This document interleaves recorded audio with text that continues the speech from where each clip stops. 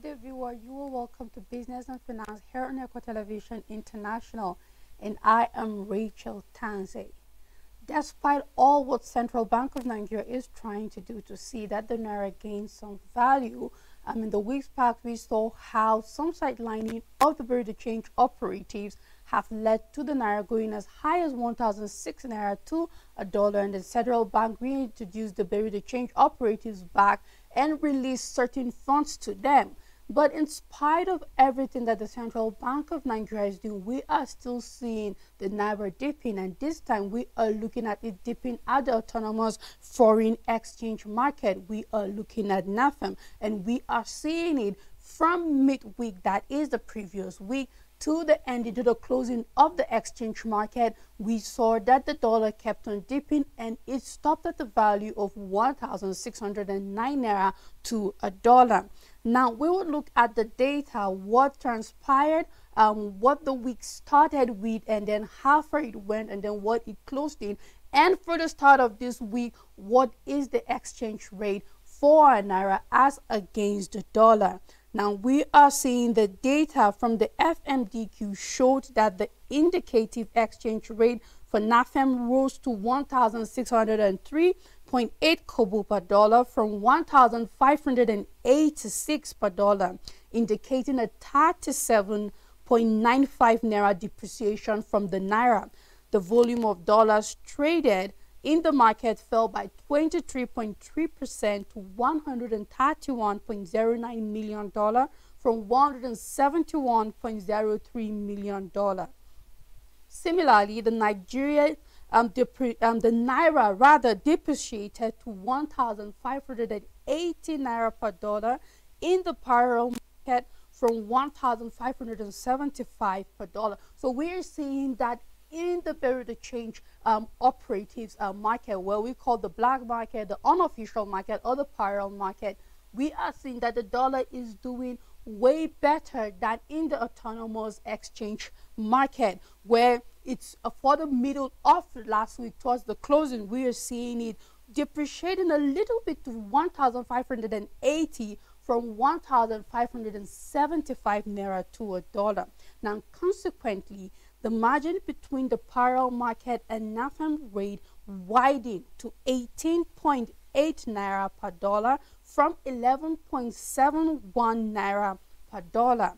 Now, the volume of dollars traded in the market fell by 23.3% to $131.09 million from $171.03 million traded. Now, similarly, the naira depreciated again to 1,580 naira.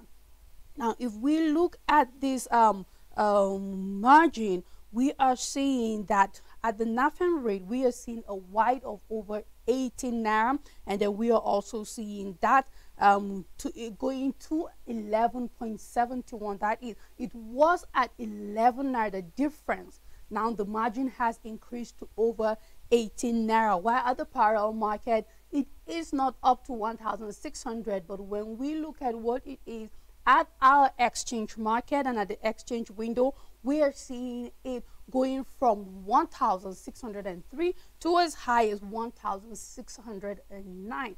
Now, it means that for some reason, we are still trying to find value for the decision of floating the currency, because in the autonomous foreign exchange market, this is the window where we have the importers and the exporters deciding what the naira would exchange for as against the dollar. Whereas in the parallel market, this is the trade directly between the Central Bank of Nigeria and bureau de change operative. So we are looking at the unofficial market, the parallel market, or the black market as we know it, which is controlled by bureau de change operative, performing better than our autonomous and foreign exchange market window. So we can see that certain trades are favorable, foreign exchange trades are favorable than the other. Now, this is absolutely left to the Central Bank of Nigeria to decide what exchange market has the potential of giving the currency some value. Now, we would have to wait to see in the future the decision that will be taken by the Central Bank of Nigeria to be able to make our naira gain some value, and above all to be stable, that the margin between official market and unofficial market would not be significantly different. Now, in the bids for recapitalization, we are seeing that the Central Bank of Nigeria is hopeful that at least 5 banks so far will be able to raise 1.26 trillion naira.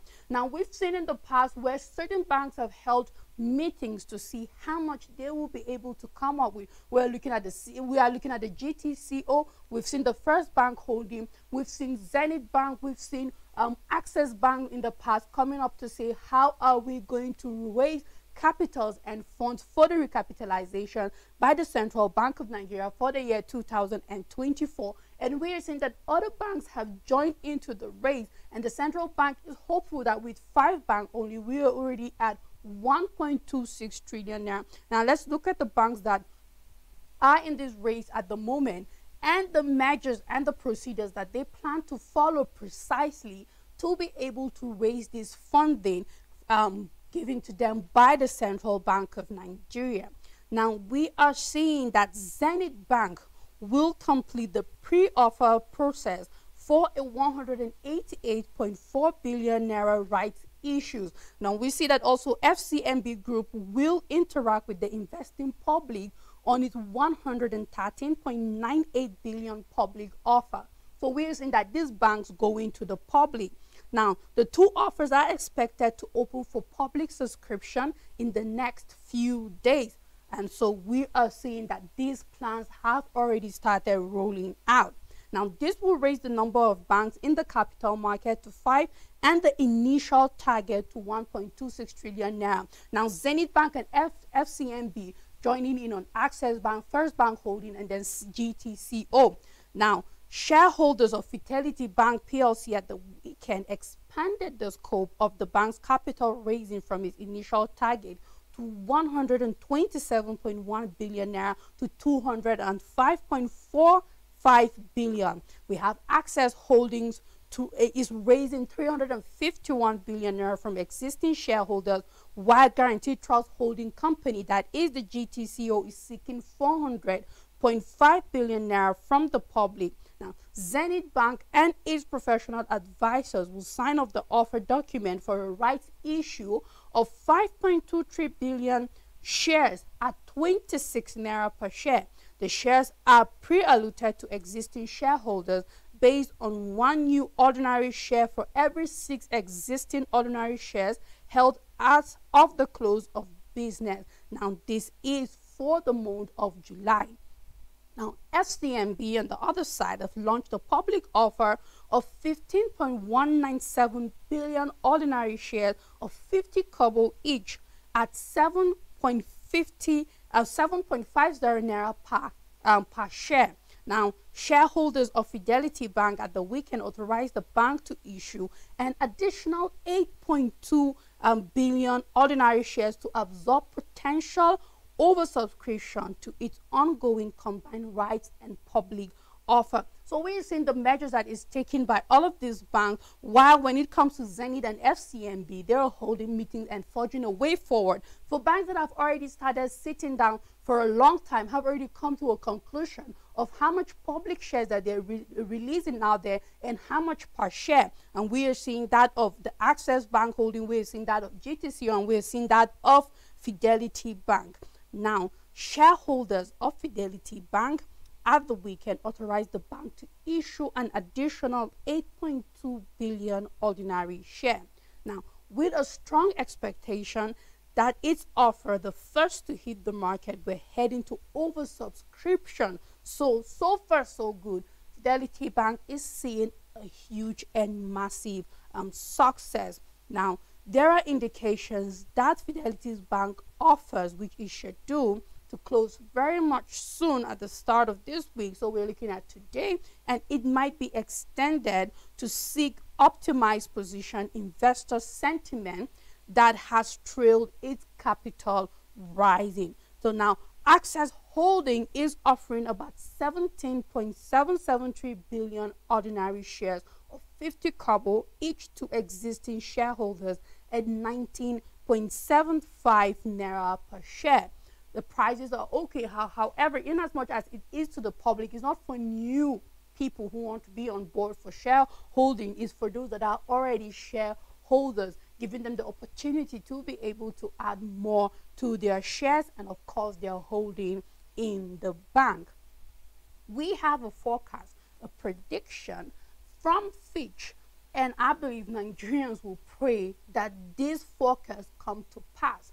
It is about our inflation, and Fitch is saying that Nigerians' inflation has reached its peak, and by virtue of that, we should begin to see a decline that could take us below 25% by the end of the year. Looking at how inflation has taken a toll on the economy, the standard of living in the country, and of course, hardship, I believe that we are hoping, keeping our fingers crossed, that we would wake up by the end of the year saying that truly our inflation has reached its peak, and we will begin to see a decline that could go below 25%. Now, in its last century country risk report, that is Fitch last country risk report on Nigeria, the global firm which offers financial information services, market data analytic tools, and risk services, however, said food prices will stay high due to weak domestic production caused by insecurity in agricultural regions and adverse weather conditions. This is said will continue to strain household finances, worsen poverty, and suppress private consumption in the quarters ahead. Now, overall, fixed investment will grow by 7.2%, but at just 1.0 pp, 0 pp to headline growth in 2024, as it continues to remain muted despite improving market sentiment. Now, the global firm also projected that the Nigerian economy would expand by a muted 3.0% in 2024, up slightly from 2.9% in 2023, but will hit 3.5% in 2025. Inflation has peaked, but weak food production to keep prices elevated. Now, this is all from Fitch, and these are all predictions. And we can see that this prediction for our growth rate is different compared to what the World Bank is. While we are having the World Bank dropping its prediction for Nigeria, the Fitch is still keeping us at high stake regarding growth. And then it stated that the current high inflation, tighter monetary policy, and weak foreign direct investment will weigh on domestic demand, although an increase in domestic refining will support net exports. So I believe that apart from the prediction of what could be, Fitch is also telling us directly what would be done that will give guarantee for this inflation to drop. And we are seeing at refining will support net exports. So it means that so much needs to be done, and we can just cast our mind on the Dangote refinery perhaps, and every other refinery that needs to be functional, as this will boost our net exports. Now, Fitch stated that in 2024, they project that real gross domestic product, that is our GDP, will grow by 3.5% as inflation moderates. However, structural constraints will keep growth below potential. So yes, if we are able to see a gross domestic product increase that is by 3.5%, just as I mentioned, Fitch is keeping us high in terms of our GDP, while the World Bank is saying the opposite, dropping us with a little bit of points. Now, we forecast that the Nigerian economy will expand by a muted 3.0% in 2024. So yes, Fitch is keeping us still high despite all the odds. Looking at what is happening, of course, there are certain things that we have to put in place for us to see this massive growth and for us to be able to see a decline in our inflation. I hope that the government and everybody, key players in our monetary and fiscal policies, are listening, trying to put all of these things in place, and perhaps by the last quarter of the year 2024, we will see our inflation below 25%. Now, this might be good news or bad news, however you wish to take it, but we are seeing that Wale Edun, the finance minister, is assuring Nigerians that the federal government have exceeded Ways and Means. Now, Ways and Means is the money that the Central Bank of Nigeria lends to the federal government in the meantime to augment spending based on the time the revenue is generated. And we know how much the federal government has gulped when it comes to the Ways and Means. We're looking at over 30 trillion naira, most of which is unaccounted for, most of which we've seen the Central Bank of Nigeria sweep it under the carpet, where we saw the majority being taken out by the former administration of Muhammadu Buhari. And now we are seeing that President Bola Ahmed Tinubu's administration is saying goodbye to Ways and Means. The federal government will find other ways of funding our economy when the time in need comes. Now, addressing a press conference on the year-half performance of the economy, Wale Edun is saying that the most critical thing for the president right now is how to bring down prices of food in the country. Now, using the term debts down, right? We are seeing that we went from $108 billion to 91 billion naira. Government has diligently serviced all its loans and obligations without recourse to Ways and Means financing.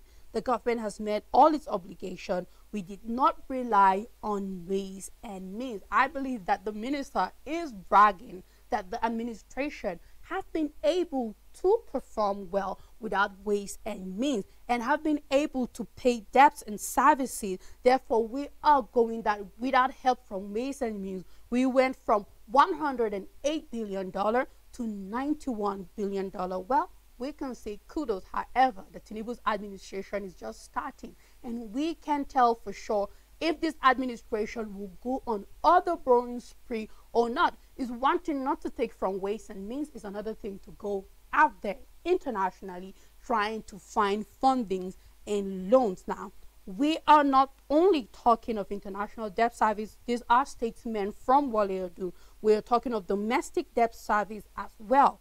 In fact, he can say this government has existed ways within a year of President Bola Tinubu's coming into office. This government has exited Ways and Means. There are many other things the minister is bragging, but for now, we can just focus on Ways and Means. However, there are concerns mounting.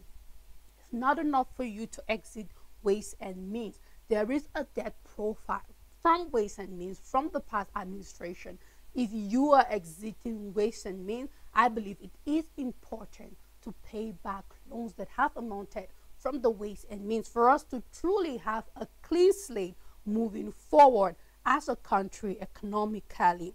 Now, lastly, we are also seeing that the federal government, and by the federal government, we are looking at what the Ministry of Finance, under the leadership of Wale Edun as his minister, releasing $500 million domestic bonds. This is in the beats. We're seeing the federal government taking the direction of trying to be independent. We saw the windfall tax on banks. We are seeing that the Ways and Means are gone. And now we are seeing $500 million domestic bonds.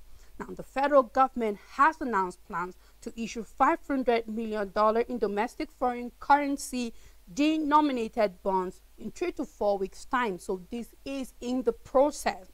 Now, Wale Edun, the Minister of Finance and Coordinating Minister of the Economy, said this during a quarterly press briefing, the same briefing where he announced that the Ways and Means is gone. Now, we have an open exchange rate system. It is not illegal, and so we have the issuance of a dollar-denominated security, not depending on the financial architecture of the Western world, not depending on the kind of architecture that you use to raise euro bonds. Now, we are using the Nigerian financial system, the Securities and Exchange Commission, the banking system, the investment bankers to issue $500 million in the first instance that will be available and will attract foreign currency held by Nigerians abroad and anybody else who buys into the macroeconomic reform effort of President Bola Tinubu. That issue is a challenge to the best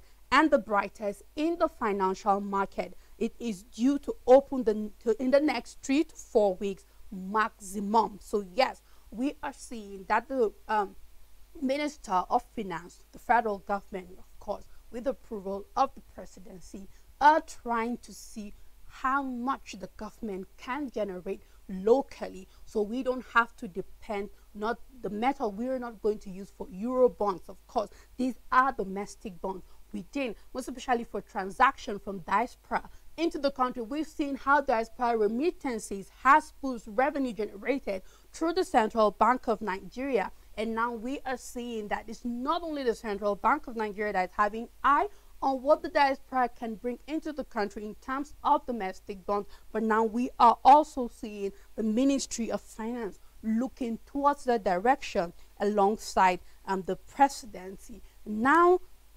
the minister is also saying that right now, depending on the success of that issue, there is no talk of looking to go to the international market to raise the euro bond. So we are looking at a system that wants to be local, Nigeria first. Yes, these are one too many things that we can give thumbs up and kudos to the to Wale Edun, the finance minister, alongside President Bola Ahmed Tinubu. And we are looking at more wins regarding our finances as an economy, revenue generation, and of course doing everything possible to make sure that we have a naira that is gaining as against the dollar, and above all an economy that is thriving and is doing well.